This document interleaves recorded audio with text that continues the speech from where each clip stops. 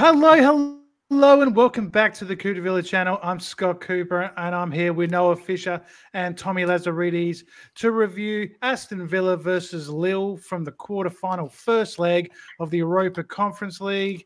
Yep, it's been 40-odd years since Villa were in a quarterfinal of a major competition in Europe, and we got the win. It's a slender victory, though. We're still all to play for in France next week, and we'll be bringing you all of that and much more after this.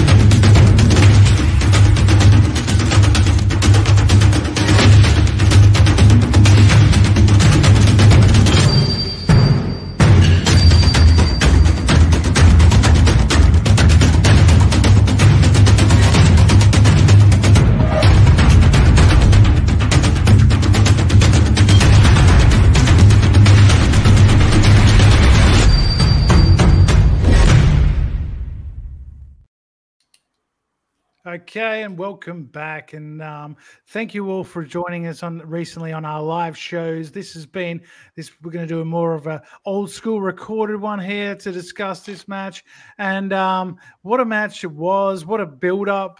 Tommy, I'll go to you first. It was same lineup as the match against Brentford on the weekend. Probably said to the players that maybe let us down there, go out there and do us proud and redeem yourselves. And I thought for large periods we did, but again, vulnerable at the back, and they did get that away goal, but there is no away goals anymore, so we can count our blessings that that's the case. Yeah, and Diakite looked pretty good for them all game. Let's not discredit how good of a side Lille are. They're always in the mix. They won the Ligue 1 a few years, in the last decade. So pretty good side, right? But all in all, I think we're able to nullify them. Their attack. My great man Jonathan David. Thank goodness we have the Oracle, Emi Martinez, at the helm. Right. Defense, a bit shaky and wobbly. We really got to. Again, I think. Diakite was Carlos's man. I don't want to start negative, but it was Carlos's man, and Carlos didn't even jump, and maybe could have at least put a contest up for the header. But it's a great header by Diakite. He obviously got the block, I think, to Ollie's second, what could have been his second goal. Ollie's just scoring for fun. I better start pre-ordering that. Put in my order for that shirt. He's scoring in all comps. John McGinn, redemption. Bailey's just doing Bailey again, being Bailey, BAU, I guess.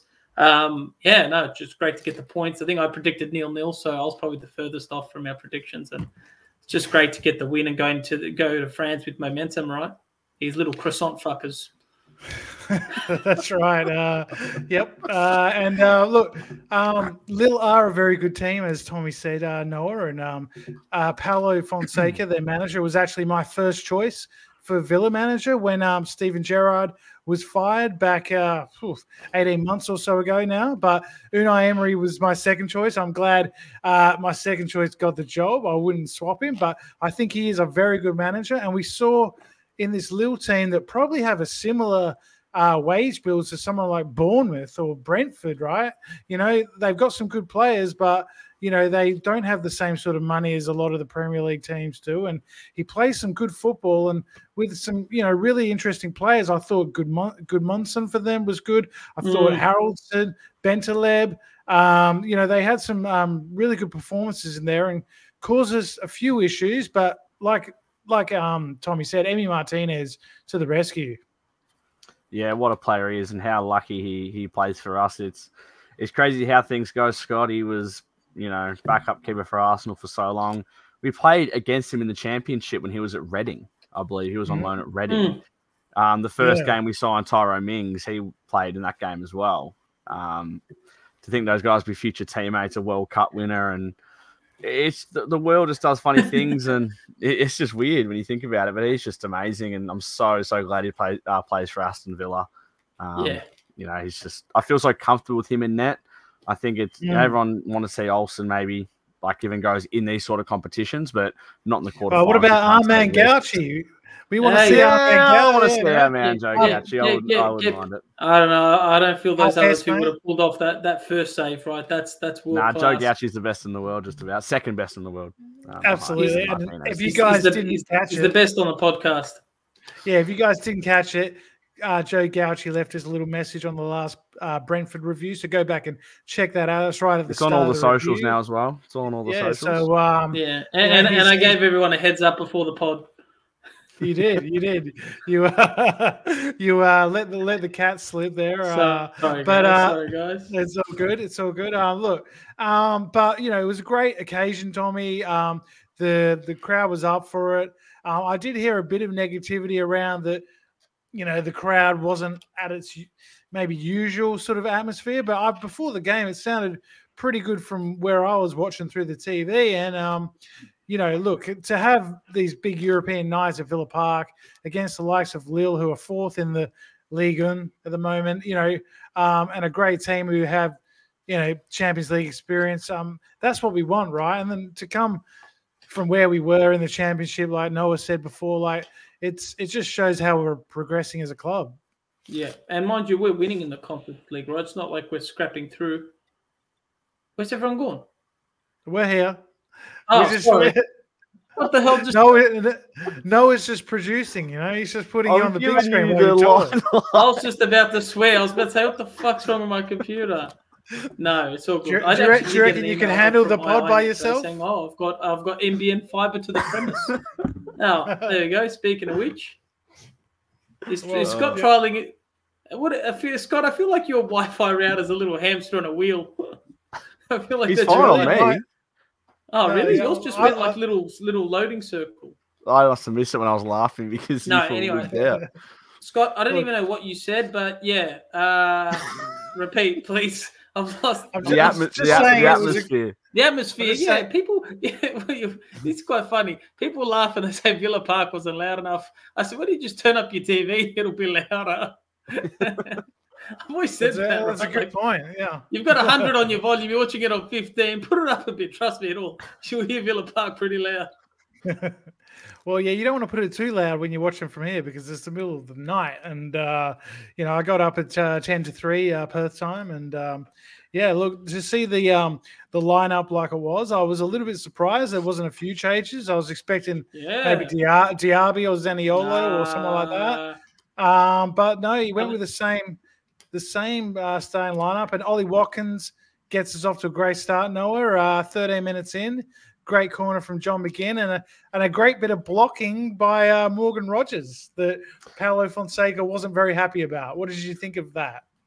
I mean, VAR would have checked it regardless. I don't think there was enough in it to rule it out. And Austin McPhee would have been licking his lips when we got that corner, and he would have been receiving a massive bonus, I think, every time we score a goal from a set piece. And I think Ollie in his post-game press conference said, they're sometimes a bit annoying, but they're such a like a way to take advantages in games. And since Austin McPhee's come in, Villa have been very, very good at set pieces, and it showed again.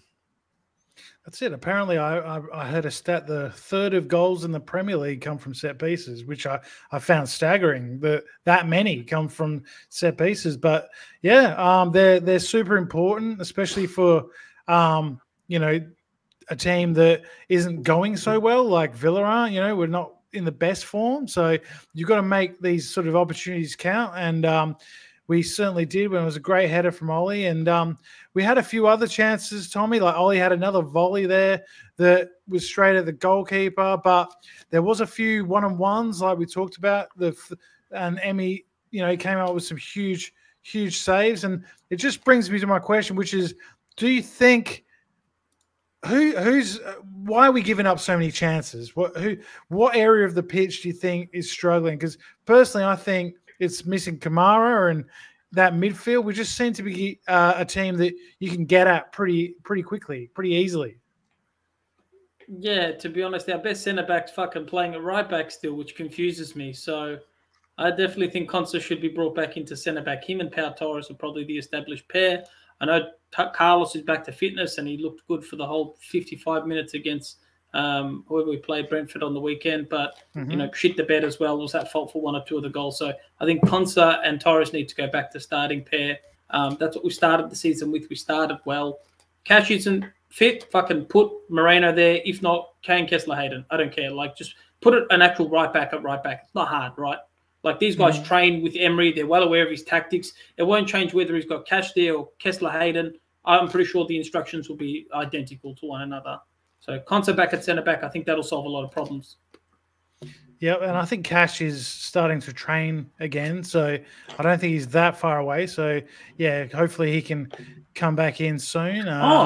Well, don't forget next season, at least we've got that Nedeljkovic, whatever his name is. I think that's Fabrizio Romano says something like apparently it's not true. Not yet, anyway. Well, so he's still going to be on loan again? Don't have him yet. Didn't we sign him? Oh, I was the guy from Fenerbahce. Am I thinking of someone different? No, I'm talking to the right back that we signed from Belgrade. Yeah. The guy from isn't he? The guy from Fenerbahce. What's his name?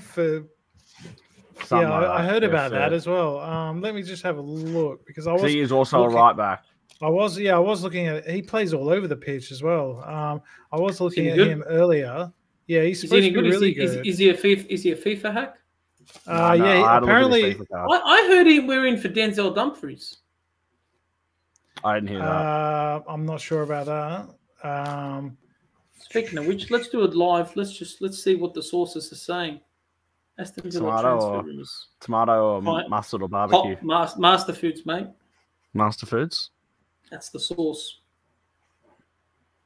I can't see. Aston Villa transfer rumours. Maybe he didn't play yesterday, but plays for Fenerbahce, right? Yeah, Fedea. Yeah, Fedea, that's it. Yeah. Apparently, he started in Holland, played in the Dutch league for a while, and played some underage games for Holland. Ferdi Kadioglu. Yeah, that's and then he's gone to Turkey and plays for the Turkish national team now. So he's supposed to be a bit of a gun, and he can play a lot of different positions. So there has been a bit of talk of him, but look, let's get back to the game, and I think we look quite dangerous going forward, Noah, and we create some chances, but it certainly wasn't a polished performance, and they did score an offside goal, which was very, very close. It was just offside, where that kind of got away with that one a little bit. But just before that, there was the second goal, which was John McGinn. Beautiful strike just after half time. Again, another set piece.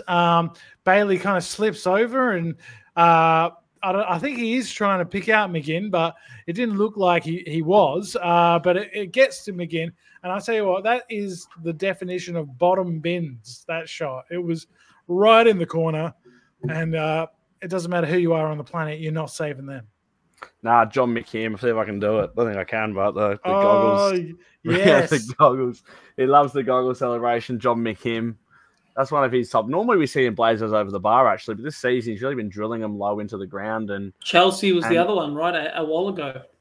Yeah, but he's become a threat from outside the box. Probably one of our main threats because Douglas Luiz used to score bangers, but he's now scoring ones inside the box as well as penalties. But that's a great finish and a massive goal in terms of the tie at the end of it, to be honest with you. Going there 1-1 compared to 2-1, it's a completely different story. So, yeah, John McKim, what a player.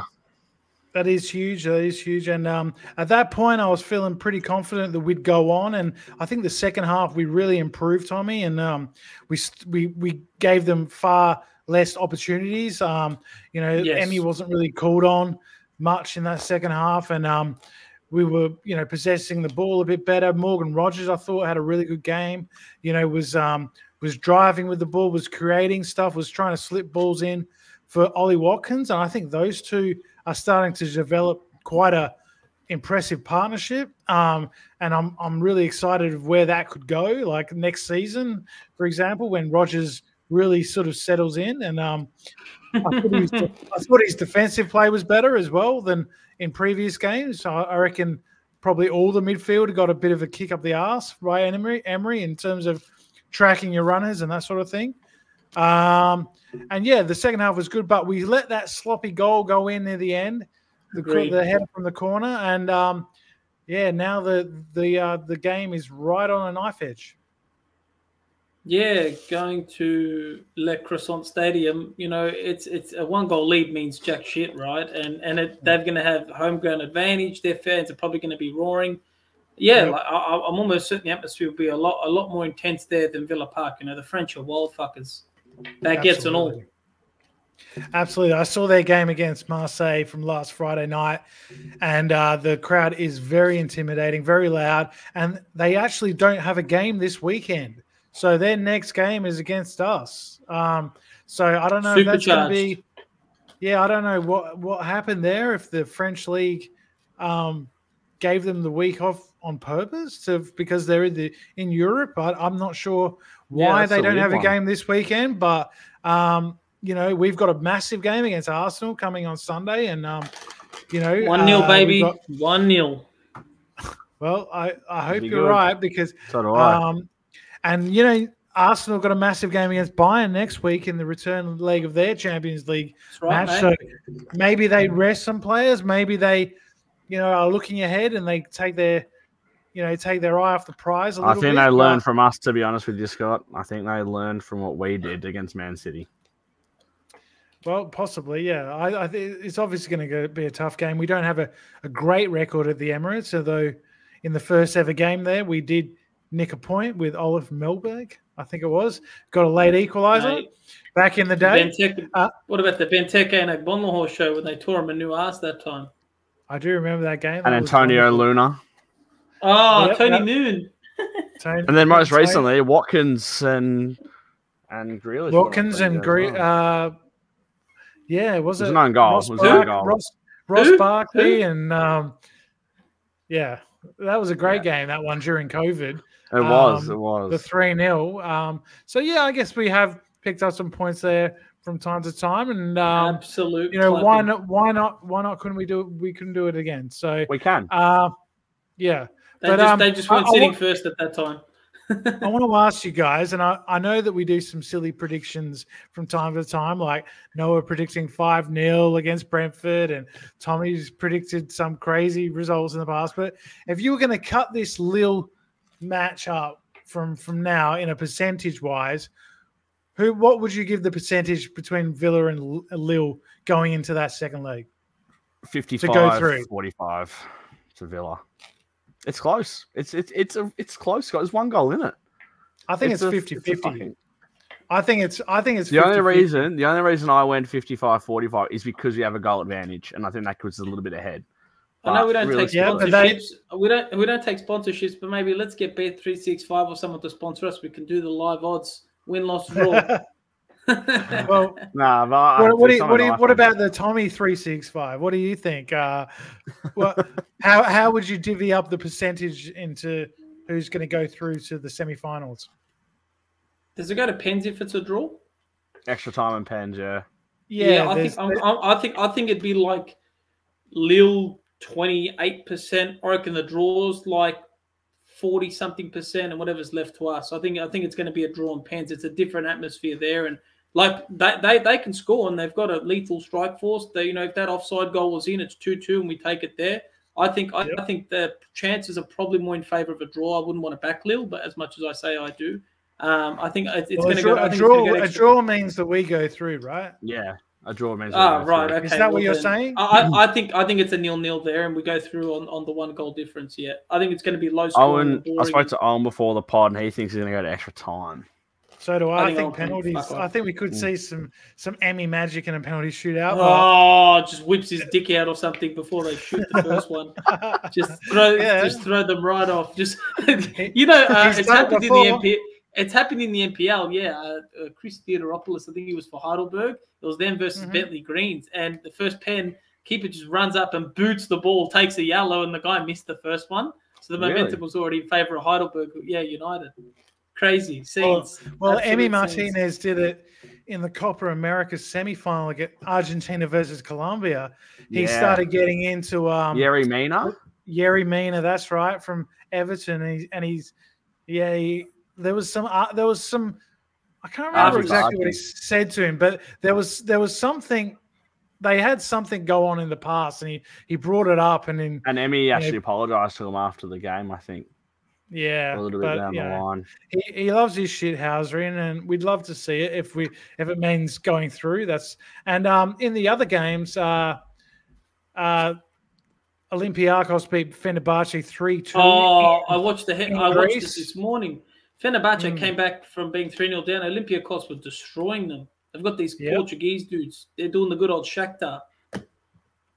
Are they? Okay, they're doing the Wolves, are they? They've got I think it's Brazilians or Portuguese. They're just going all out with their Sanchez and Flores and Ramirez. Well, Scott, I would have said before the game that I would have probably preferred Olympiacos, but that game again is still up for grabs. I'm sure. I would take Olympiacos instead of Fenerbahce any day of the week. Yeah. But the Fenerbahce fans turned quick. They turned quick. Right. Yeah, that's a horrible place to go, though. What are your thoughts on the coefficient right now? I was going to get to that, and yes, that's not a good night for the coefficient. Not a good week, really. We were the only English team to win. Exactly. In the first leg. Yeah, but Leverkusen's hard for West Ham. And but even Liverpool. They got clapped by Atalanta. I know that's the big surprise. I mean, I still think Arsenal can and maybe will beat Bayern. But I'm not. That's another 50-50 game, and I think Man City will beat Real Madrid. But I don't think West Ham will win. Can we slap a bid in for Scamacca from Atalanta? Bring him back to the EPL. He was wrong with the wrong claret and blue. Did you see that goal he scored? I think the first or second one. It was just beautiful. This side foot volley. Oh my god, insane! Yeah, I've always thought he was a good player when he was I think he was Fiorentina. Fiorentina, before. Yeah. And then but he only scored 3 goals in the Premier League last year, one against us. Yeah, but they were rotating him and Antonio. He didn't have a consistent run of form. Look at a team that starts him, get the best out of him. Knows where the net is. Good forward always knows where the net is. I think we have a very good striker as it is, named Oliver Jordan. I don't think he'll want to play second fiddle. And I like Duran. I want to see Duran give him some more time. You see Duran was in a car crash yesterday. Yes, he was. I did see that. Crashed his Beamer. And looks like he was going pretty fast. The whole front's missing, mate. And he was trying to crash into some centre halves when he got on the pitch as well. But shock and horror, but I love it. Unfortunately, he didn't get a chance late on.